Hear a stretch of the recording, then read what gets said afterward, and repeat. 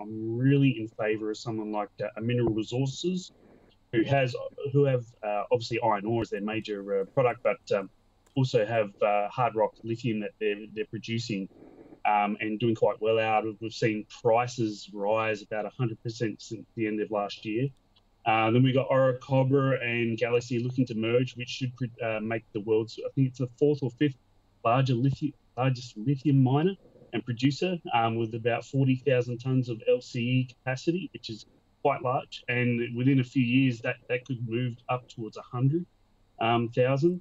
And we saw with Orocobre's quarterly, I think it was last week, they've seen a 45% lift in prices themselves. Now, we're going to be careful with Orocobre because they do sell and produce a lot of non-battery grade lithium.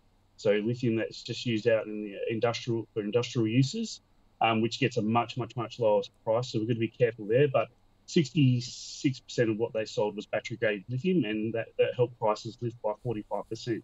Yeah, but lithium, we need more of it. It looks like there's going to be a deficit up until about 2024 or 2025, according to Macquarie and JP Morgan, etc. So, yeah, it's in a favourable position.